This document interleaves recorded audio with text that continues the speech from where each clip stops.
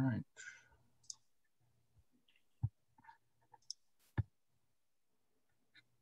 You ready? Yep, we're ready to go. All right. Well, welcome. It's been almost 10 months since Lee and I started the first Zoom meeting, just on a discussion of trying to help teachers through this pandemic.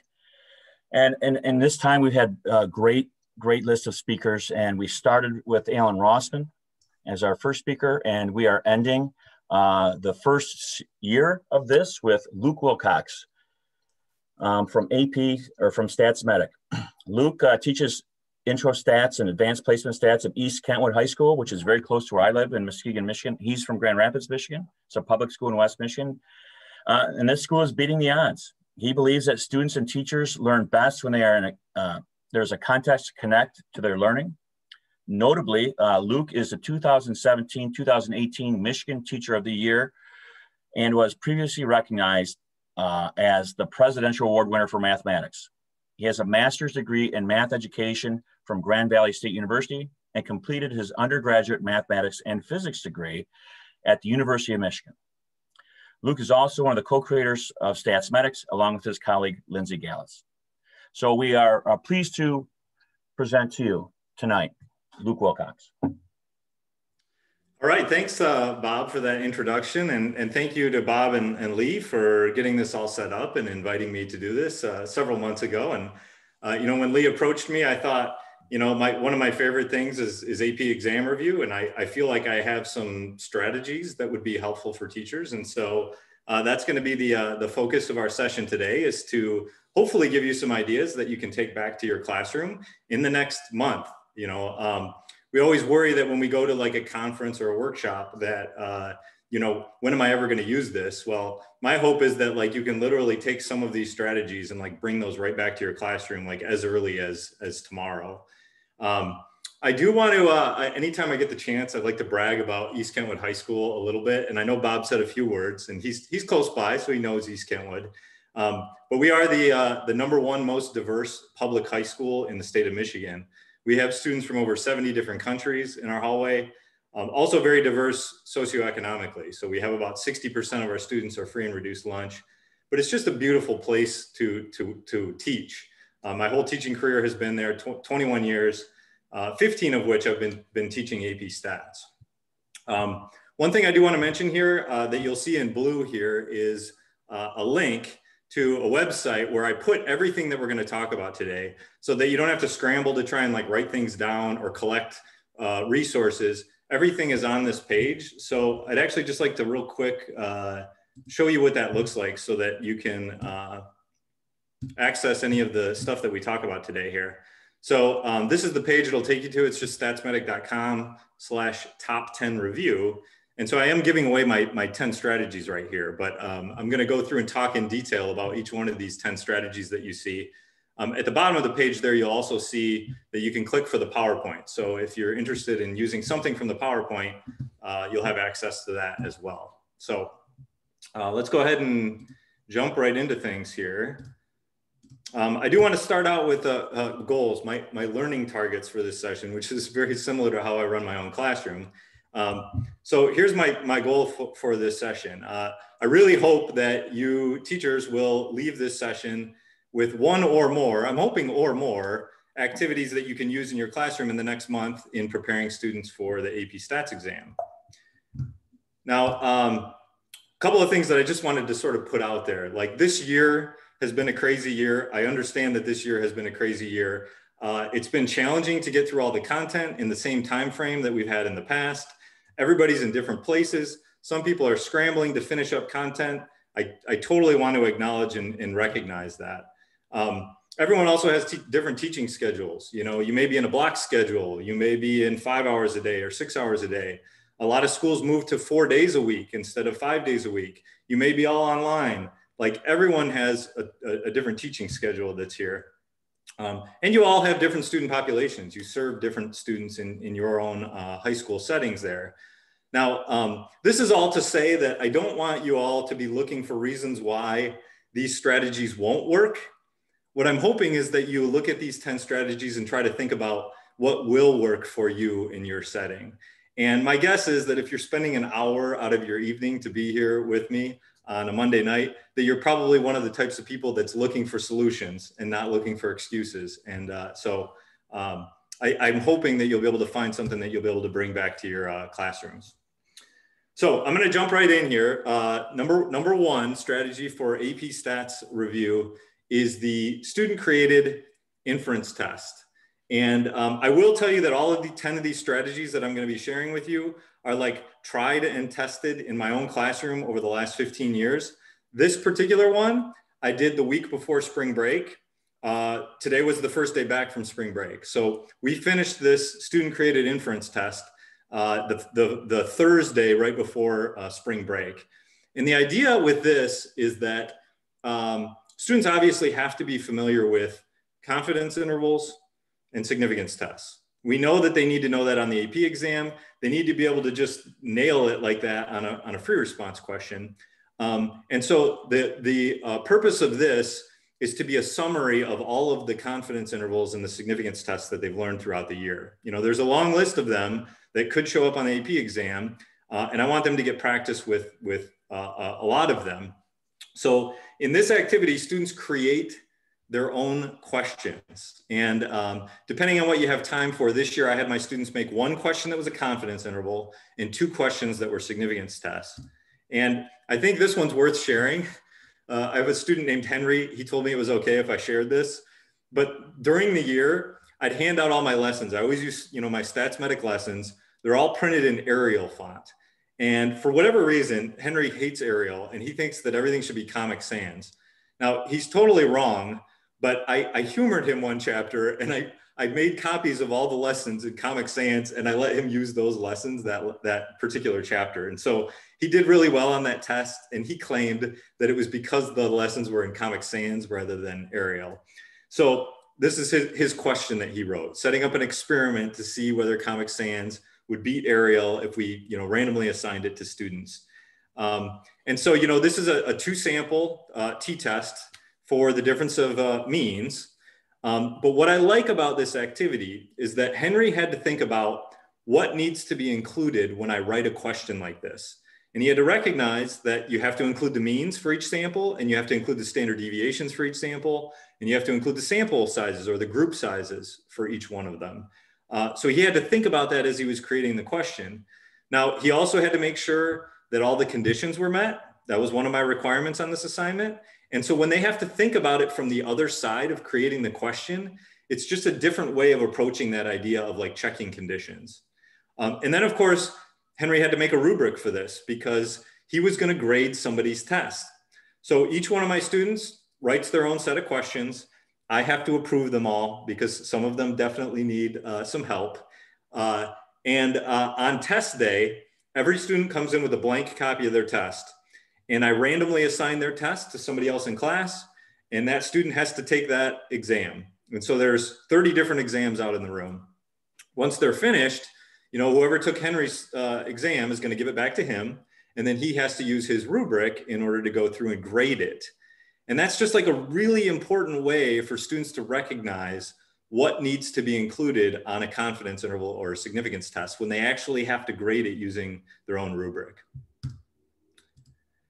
Strategy number two, this is a video that it's available on Stats Medic. It's linked on the website. There's a video there on how to crush the free response. So this is not a video that goes through content. This is more a video that talks about strategies specifically for the AP exam. And of course, the free response is half of the grade on the AP exam. And so students being ready for that is really important. So I'm just going to give you sort of the quick highlight of what this video is about. The first strategy I tell students is you got to know what to expect when it comes to the free response. Of course, every exam is different, but you can see here this list of bullet items. Generally speaking, you're going to have a question that's on one variable statistics. You're going to have one question that's on two variable statistics. You're going to have something that has to do with like sampling methods or experimental design. The probability question usually sort of jumps out at you like, oh yeah, this is the probability question this year. Of course, we know one question is going to be a significance test And then we know for sure number 6 is going to be an investigative task. So I always tell students to know what to expect on the free response. Secondly, I talk about the investigative task, question number 6. And notice I use the word survive here. You don't have to ace it. It's not a, you don't have to get a 4 out of 4 on the investigative task, but you do have to get some points on the investigative task. And so I think that's an important strategy. Number 3, I tell them that they got to have a plan going into the AP exam. Like, which questions are you going to do and in which order? And for a lot of my students, they're just fine going 1 through 6. And they know that because they've taken a practice exam within the 90 minutes, and they know that that process works for them.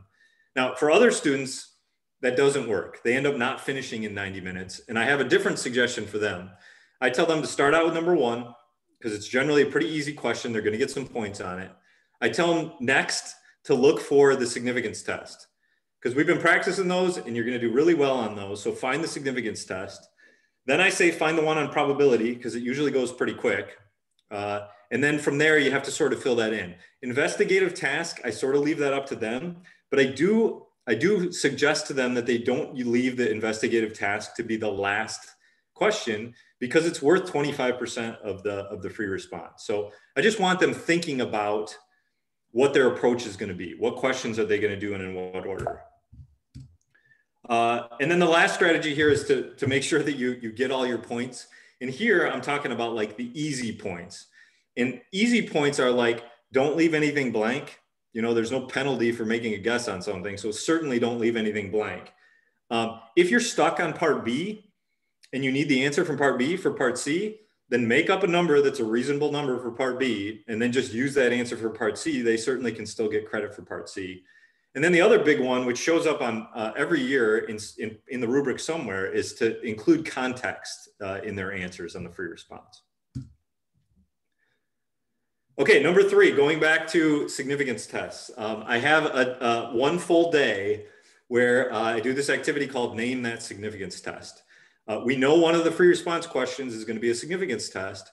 And one of the biggest challenges on that for students is to quickly read the question and identify what type of test it is. Because if they choose the wrong test, they're going to have a hard time getting many points on that particular free response.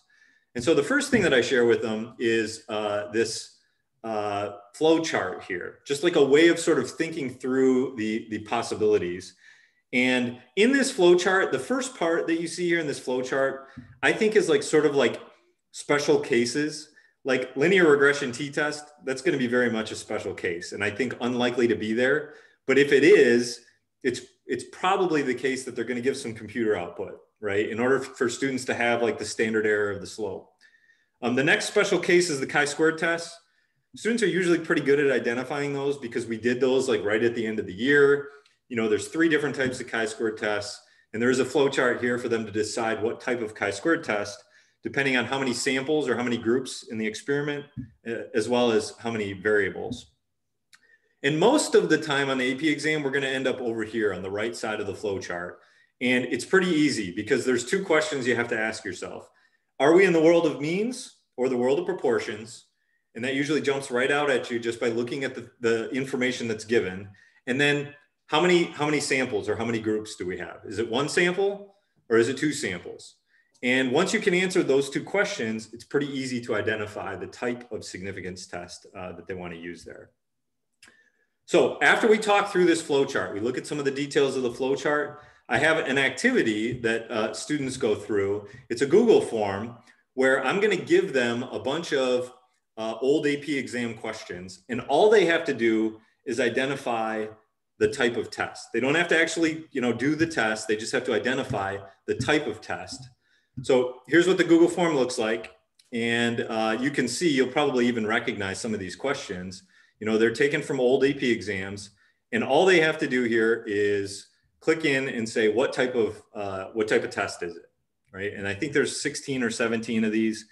And of course, with the Google form, the nice thing is that after all the students have submitted their answers, I can go in and look at the ones that students had the most trouble with.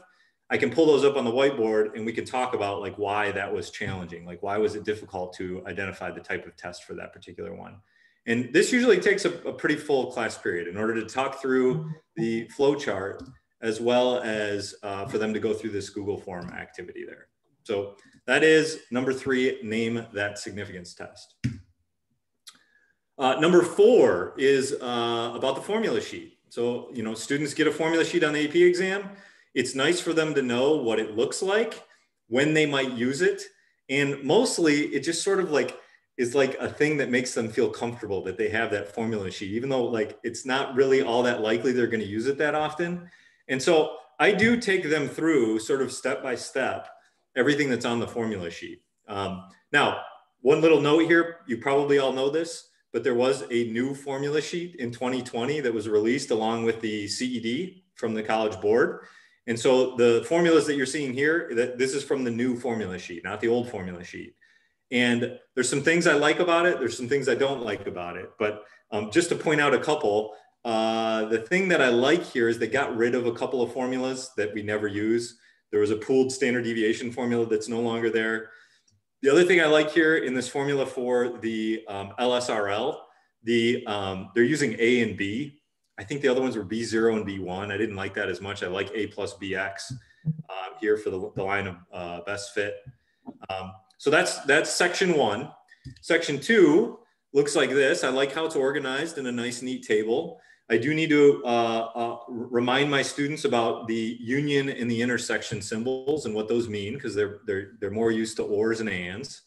The other thing that I want to point out here that is new for this year, for the geometric distribution, they are giving the formula here for the standard deviation of a geometric distribution. That formula was not on the previous version of the formula sheet. So that is something that's new that certainly could be something that shows up on the AP exam. And then section 3, the one that I think is probably the most important, this is the one dealing with inference, confidence intervals, and significance tests.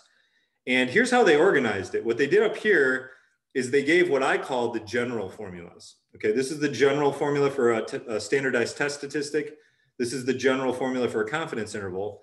Now, the specific formula depends on whether you're in the world of means, the world of proportions, the world of slopes, and you have all your formulas down here that you can go back and just substitute in to make the specific formulas there. One thing to point out in this formula here, you see standard error. Sometimes that is the standard deviation of the statistic. You know, if it's a one sample proportion, that would actually be the standard deviation, not the standard error. Okay, number 5, one of my favorite activities to do at the end of the year. I've been collecting things all year long. I have posters up all around my room. I've got dot plots everywhere. I hope you all do too. I love the dot plot. The gallery walk is my opportunity to show off some of those activities that we did previously in the year. And so before students arrive around the room, I'll usually set up, I would say 7 to 10 different stations that have something from the school year. Now, not all of them are posters. I might even have like a computer out with this power applet on it. So some sort of you know, evidence from a lesson that we did earlier in the year. I've got those set up all around the room. And then I split my students up into groups of usually 3. I find that 3 works nicely. And each group of 3 or 4 goes to one of those stations. And I set the timer, and they have 4 minutes. And in those 4 minutes, they have to like go back in their minds to that activity and remember what the activity is about. But more importantly, remember what is the statistics that we learned as a result of that activity. And so they have a handout that they have to fill out as they're walking from station to station, where they describe the activity, the context, and then they try to remember what are the important statistical concepts that they learned. So every 4 minutes, I shuffle them over to the next station. And when they get to the very last station, I actually make each one of the groups share out. I give them like a minute or 2 to share out. What are the big takeaways from that particular lesson? And that gives me a chance to make sure that they got what they needed to, but also for me to add in my own comments if I want to, if there was something that they missed on that particular activity. Okay, I want to pause. We are at a halfway point. I mean, I am going to give you 10 strategies. I've given you 5 so far. So we had the student created inference test where Henry writes his own questions, grades his own exam, the crush the free response video, the name that significance test, that was the flow chart along with the Google form, the know your formula sheet, and then of course the gallery walk that we just talked about. And we're going to send you off into breakout rooms, groups of 3. And you're going to have 7 minutes in your breakout room. And here's what I'd like you to do in your breakout room. First thing is, I'd like you to introduce yourself to your other 2 partners that you're going to be working with. There will be 2 breakout sessions today, so you're going to get to work with these same people a couple of times. So introduce yourself. And then I would like you to choose one of these. So right now you should be looking at these 5 strategies. Choose one of these that you've tried before or that you would like to try. And I'd just like you to share that with the group. Like, which one did you choose? And what do you like about it? Like, what is it about that activity that you think would be helpful for students, that your students might need? So in your 7 minutes that you have, I think Lee is actually even going to set you up with a timer. Introduce yourselves first. And then I'd like you to identify one of these 5 strategies and why you like it. So Lee, we can go ahead and send them off to the breakout rooms. Great. The breakout rooms are open.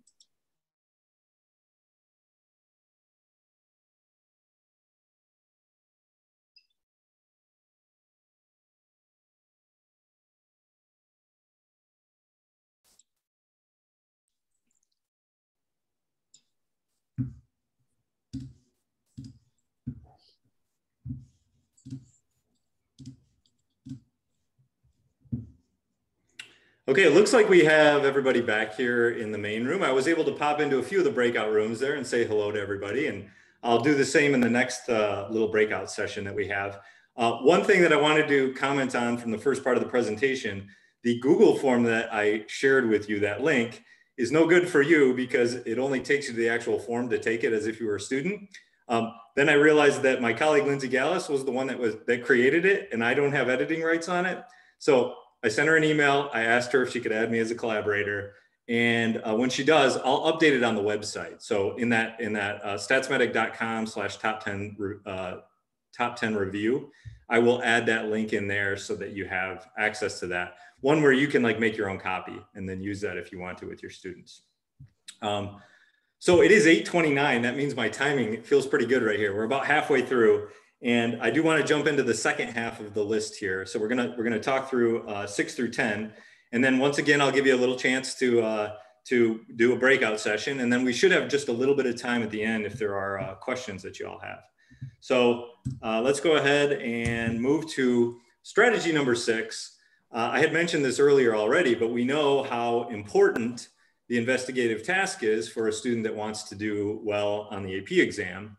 And so the first thing is that students have to know what it is.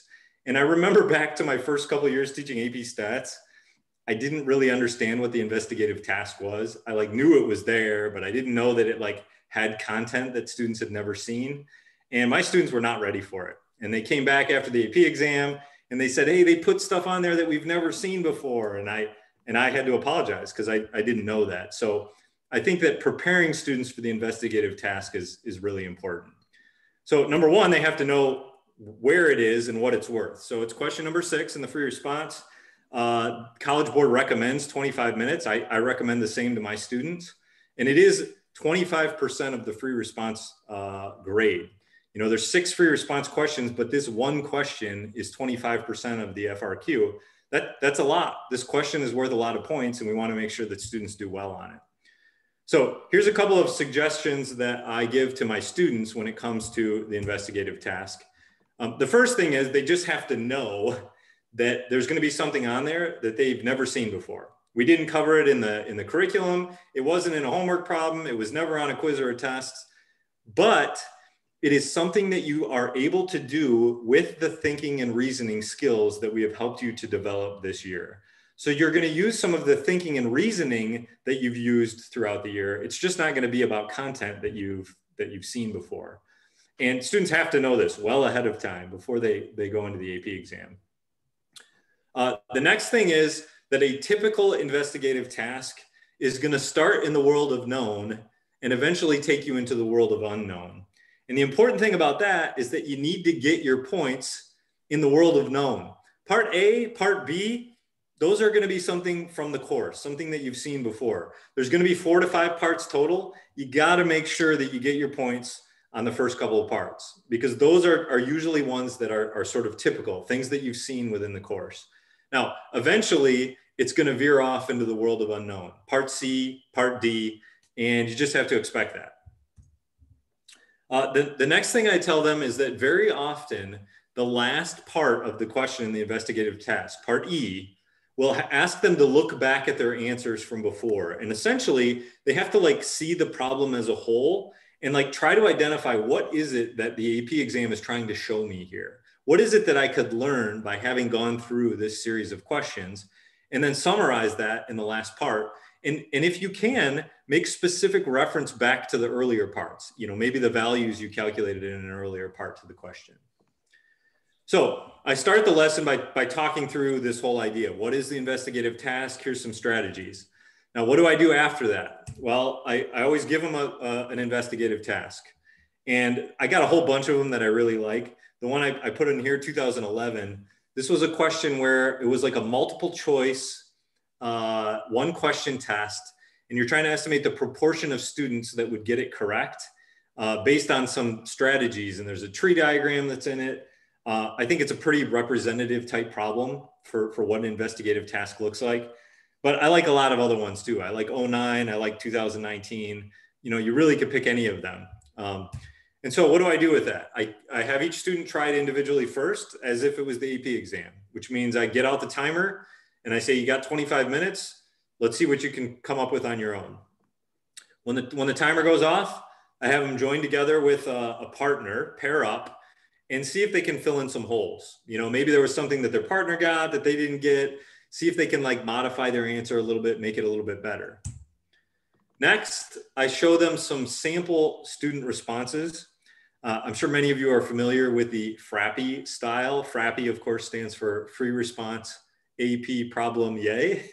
But the idea of a FRAPPY is you want to show students some student work, and maybe it's not perfect, it's missing something, but the students have to identify what's missing. And that gives you a little bit of an opportunity to talk about the rubric, how it would be graded. And so you go through some sample student responses, hopefully ending with one that might be a 4 out of 4, a full credit. Talk through the rubric, and then you're going to have students grade their own work. Like based on what we talked about with the rubric, where do you think you would land on this? Would you have gotten a 2 out of 4 or a 3 out of 4? You know, grade your own work there. Oh, and then at the end, like do a little bit of reflection. Like, how did you feel when you got to the investigative part of the task? Because a lot of students, that's the hard part. They get to the part of the question where they're like, I've never heard of this before. What is this? They have to fight through that like fear that happens. And so having them reflect on the whole experience, I think is valuable. Okay, up next, one of my other favorite activities in the review is I use state, plan, do, conclude for my confidence intervals and significance tests. I know there's a lot of different other formats out there. Whatever format you use, the idea is this. You get 4 students at a table. Each one of those 4 students is going to get a different inference question. And usually I do significance tests on this. And the last time I did this, these were the 4 significance tests that I chose. And I think the reason I chose these 4 was because I wanted a mix of means and proportions and 1 sample and 2 sample. And so each one of the 4 students has their own question sitting in front of them, okay? And then I set a timer. And in the first 4 minutes, they have to read the question and they have to do the state, what I call the state, sort of the setup of the problem there. Then after those 4 minutes, they're gonna slide it over. Yes, I see the comment here. This is challenging to do in COVID, but there would be 6 feet apart, 4 desks, 6 feet apart, shuffling the papers around. So after 4 minutes, they shuffle it 6 feet over to the next person. And that person then has to read the question, look through the state, right? See if there's anything that needs to be corrected. And then it's their job to do the plan. And so you'll notice I increased the time a little bit there because they have to read through the state from the previous student and make any corrections. Now, each of the 4 students should have their own like color marker or pen so that you can tell like whose work is whose. And then after the plan, you shuffle to the next, you slide the papers over. The next student has to look at the first 2, state and the plan, and then they have to do the do. And then of course, the final step is to do the conclusion there. And that, you know, they have 7 minutes because they have to look at the previous 3 as well as the final one. And then at the end of the whole thing, I can share the solutions to all 4 of the problems, and students can go through and sort of check their work and their group's work as they go through those 4 parts there. So that's the state, plan, do, conclude roundtable. Okay, up next is the practice exam. And I gotta confess to something here. Early on in my AP Stats teaching career, I had this idea that in the review, if I could just have them do 6 practice exams, they would have seen everything that they needed to, and they would ace the exam, right? So I just fed them practice exam after practice exam after practice exam. And the problem with that was by the time I gave them like the 2nd or the 3rd one, they were just like over it. You know, they couldn't stay focused. Like they just didn't want to like put the time and energy into it. And so what I've discovered is that you have to disguise your practice exams. You have to present them in various ways so that they feel different, but in reality, the kids are just doing some practice exams. So here are my disguises that I currently have available to me. Number 1, I do this at the beginning of the review. I'm actually going to do this on Thursday and Friday with my students. I give them what's called a diagnostic test. And in this one, I say, no studying, no preparation. It's the beginning of the review. I just want to get an idea of where you are. So let's try this diagnostic test. And since it's the first one, they're usually pretty okay with like doing that. The next strategy that I use is one that you may have actually seen. There's a blog post by Jeff Eicher, an awesome blog post on StatsMedic about making 3 quizzes that combine together to make one AP exam. And so the 3 quizzes are actually split up by content, the beginning of the year, the middle of the year, and the end of the year. And so the nice thing is that students can sort of focus on that content, right? In the beginning of the year for the first quiz, in the middle of the year for the second quiz, and the end of the year for the third quiz. And then at the end, we actually combine all 3 of those quizzes and we look at what they would have scored if it were an AP exam. You know, it's 40 multiple choice and 6 free response, but it's been broken up into 3 chunks. So I'll start that in 2 weeks. In 2 weeks, we'll have our first quiz. Now, there is your traditional practice exam. I've done this in class. It usually takes 3 class periods. I've done it on a Saturday before. The only way that works is if you buy pizza. I do like the Saturday one because it's 3 hours. Like I can give them an actual 3 hours and they can feel what that feels like. I'm not doing that this year for various reasons, but we are going to do it in class this year as 3 days. I'm going to take 3 days to do a practice exam. And then of course I have a final exam for my course. And really it's just an AP exam, but because it's a final exam and it has like weight to the grade, students are typically pretty bought into like trying hard on the final exam. So here are your 4 practice exams, but with 4 different disguises. And if you can keep students like engaged and interested in all 4 of these, they're going to be like in a really good position come AP exam because they've seen so many questions. They've seen all the different types of questions. I see the question here from Kim. I do grade the quizzes because I want to give them feedback on the free response, you know, feedback about the way the rubrics work and what you need for full credit. It is a fair amount of work doing all that grading of the free response, but I really do think it's worth it. I think it really positively impacts their AP scores when they get that feedback. Oh, and scaling the results. I certainly scale the results to AP exam. So like 70 to 72 is what you need for a 5. I make that a 90 in my class. So I do, I guess, curve those according to the AP exam. Okay, number 9, really important one for students. They think that the calculator is going to save them on the AP exam. And so they want to know everything that they need to know about the calculator. So my colleague Lindsay and I, we put together a document and it's like 3 pages. It's PDF. You can get it on the website. And it literally has every single calculator command that you might need on the AP exam.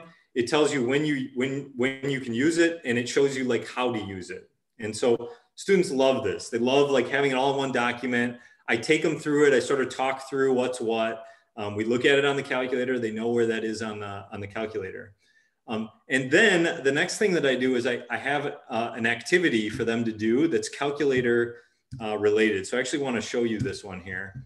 So on this page here, if you click on Know Your Calculator Functions, and you scroll down, here is the summary document. So this is the document that Lindsay and I put together.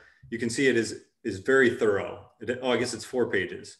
Has every single calculator command that students might need. But the other thing that I want you to be aware of is if you scroll down here, there is an activity that goes along with this. And what we did in this activity is we presented several questions, and we told students, you don't have to answer the question. All you have to tell me is what calculator command would I use in order to solve this? And so some of them are significance tests, some are confidence intervals, some are binomial, some are normal distribution calculations, but they have to identify the calculator command. And then if you have time, you can actually have them use the calculator to come up with an answer. But they don't have to show work on this. They just have to say calculator command, answer. Like that's what we're looking for on this. And so you can access that activity here. There's also an answer key that goes along with it. And that's a full class period. Going through this document and then going through that activity with students typically takes about a full exam period there. So that's number 9. All right, we're to number 10. And this is also one of my favorite days of the year. I usually do this about, I don't know, 4 or 5 days before the AP exam. Students come into class and I'm like, listen, today I am going to tell you exactly what is going to be on the AP exam this year. And I go through and I fill out the entire whiteboard with my AP exam predictions. Like question by question, I go through 1 through 6. I tell them exactly what they're going to see. Now, the reality is that I'm going to be right on some of these, and I'm going to be way, way, way wrong on some of these. But I have done fairly well in the past. This one in particular, 2019, if you look at number 5, I called the 2 sample z-test for the difference of proportions. I was so proud of myself. My students were so happy to come back from the AP exam and tell me that I guessed the right significance test. But I got them wrong the previous 3 years. So you can't necessarily trust my predictions, but I will make predictions on StatsMedic, and I'll put those out probably about a week before the AP exam. So even if you want to share those and say, hey, there's this crazy dude from Michigan, he makes predictions every year. Here's what he thinks is going to be on the AP exam. But don't make any promises, because I'm going to be right on some and I'm going to be wrong on some. But it does get students starting to think about the types of problems they can expect on the free response, because there are some sort of categories that we can typically expect is going to appear on the AP exam. So I still find this to be a helpful activity for students. Okay, that brings us to the end of the second half of the list here. And once again, I am going to ask you to go into breakout rooms. And we're going to give you 5 minutes on this one because you've already met each other. You've done your introductions. And so I'd like you to look through this list right now and identify one of these that you have done before or that you would like to try, and talk about that one with your group, and especially talk about why you think it's helpful. What did you like about that particular activity? So investigative task, remember that would be giving students an investigative task and taking them through it. The round table is when you have 4 students passing papers around. The practice exam is like the disguised practice exams. Calculator functions, you have that document, but you also have the activity that goes with it. And then the AP exam predictions there. So we'll take 5 minutes in your breakout rooms. And then once you come back from the breakout rooms, we'll open it up for some question and answers. So Lee, if you want to go ahead and send them off to their breakout rooms. All right, the breakout rooms are open.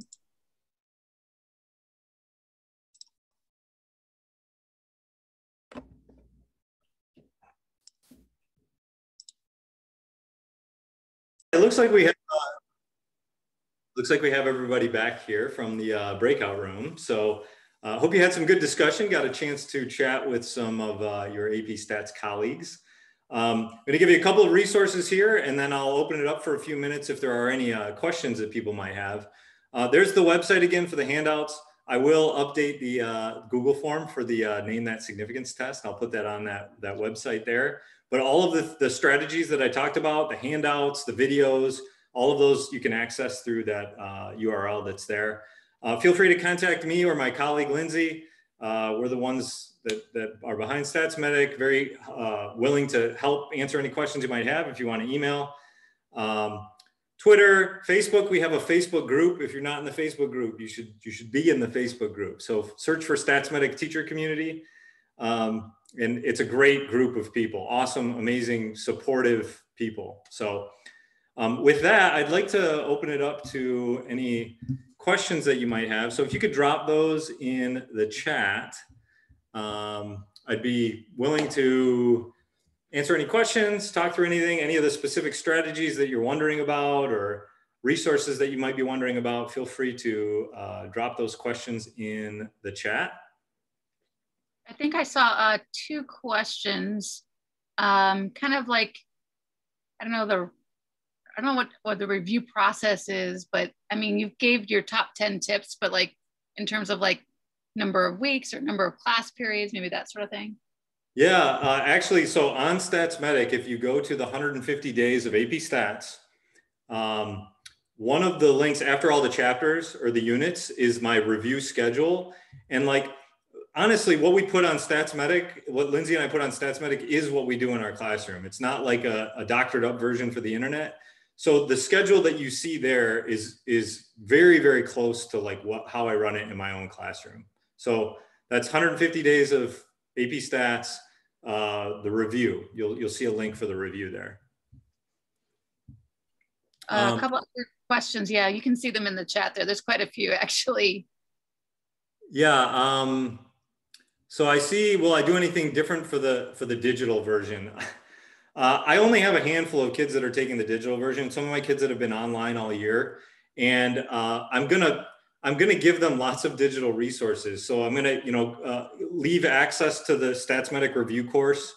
I'm gonna probably share some other like YouTube videos, but digital resources, sort of like access them when you can type resources. That's my strategy with my online students that are gonna do the online version. My class periods are about 52 minutes. Well, they're normally 54 minutes this year. I think they're 49 because of COVID. We had to modify our schedule, but about 50 minutes.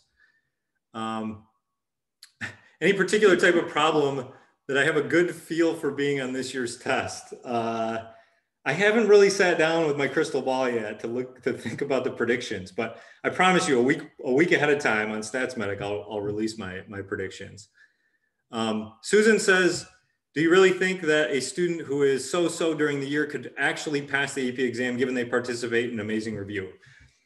100% I think that, but it requires that they are focused and hardworking for the last 3 or 4 weeks of school. And I tell my students that, I'm like, you may have been a 2 all year long, but if right now for the next 4 weeks, you get serious and you do what I ask you to do, you can pull this off. I really do believe they can pull that off, because I think the review has such a big difference on AP score. I mean, I think good instruction matters and you got to be great all year long, but like the AP review has such an impact, plus or minus 2 on their AP score if they work hard in the review. Karina says, how much of your review work is graded? So a lot of it is graded just based on completion. So my students go through the StatsMedic review course and they have to like complete the guided notes and the practice problems. All of those are graded for completion. In terms of correctness, the only things I grade in the review, I grade the 3 quizzes that combine to 1 AP exam, and then I grade the final exam. And that's enough. I mean, that's plenty of work already, but those are the things that actually get graded for correctness. Sue asks, have you already started reviewing? Amazingly enough, I did finish the content before spring break. And so today was my first day back. Now I essentially lose this whole week because we do our standardized tests like SAT, PSAT, work keys, but I'm gonna have about 4 weeks of review. So starting next week, Monday, is when we officially like sort of kick off the review. Looking through some other questions. There was a question that somebody asked about how do you review assumptions and conditions? Because that typically trips students up. Yeah, I do think that student written inference test is a great way, sort of secretly, to have them thinking about conditions, because they have to write the questions such that the conditions are satisfied. And a lot of times when they first write their questions, it's not satisfied. And by going through that editing process, they're like thinking about it in the other direction, instead of the direction where like they're given the problem, they have to check the condition. Now they have to like create the problem that satisfies the condition. So I think that's really helpful. And then of course, any of those like inference activities that we do, they're getting more practice with conditions. You know, the round table, they're going to get practice with conditions. You know, name that significance test, depending on if you ask them to do one of the tests, they might get practice with that. But a lot of it is just practice, you know, exposure to the conditions. Okay, Lee, do you see anything else in there that I missed? I don't really see anything that you've left off here. If your question was not answered by Luke in the past 5 minutes or so, feel free to type it in the chat right now. Got another minute or two. So we thank all of you for being here tonight. I will say that this is one of our larger sessions that we've had. And if you think this is useful, make sure you share the recording. You know, there's a recording that we post for tonight's session onto our YouTube channel, Teaching Statistics Across Any Setting. Make sure you share that with your teachers, or maybe come watch it next year as you're thinking about reviewing a year from now. Yeah, kind of to back up on Lee, in about a week, I'm going to share a Google form, not a Google form, but a spreadsheet that has a list of all the speakers that have presented during the last year, and then a link to the YouTube for that particular speaker. So as you know, I mean, we get really busy during the school year, and then if you're like me, I have one foot thinking about this year's exam and the other foot's already thinking about next year's prep for the next year's class. And so it's during that few months in between, they start really getting ready. So we'll present those things to you guys again so that you can access them to meet your needs. And this is obviously very helpful today from Luke. So there was one other question that popped up about breakout rooms. Luke, I don't know if you had seen this one, how you would adapt the roundtable idea to breakout rooms. I don't know if you've thought about doing that. Yeah, so I would make breakout rooms of size 4, and that 4 is the group of 4. And then I'd have to make like a Google Doc that has all 4 questions in it. And the kids would have to decide like who's going to start on 1, 2, 3, and 4. And then essentially, you know, I might set a timer, or I'd send them messages through the Zoom breakout, like, okay, it's time to move to the next question. And I would keep the time, and they would just have to like move to the next question in the Google Doc. And then you could obviously monitor their work in the Google Doc as they're doing it. Mm-hmm. Yeah. Great. Thank you so much, everyone. We're really appreciative of this community. yes, very appreciative. Thank you.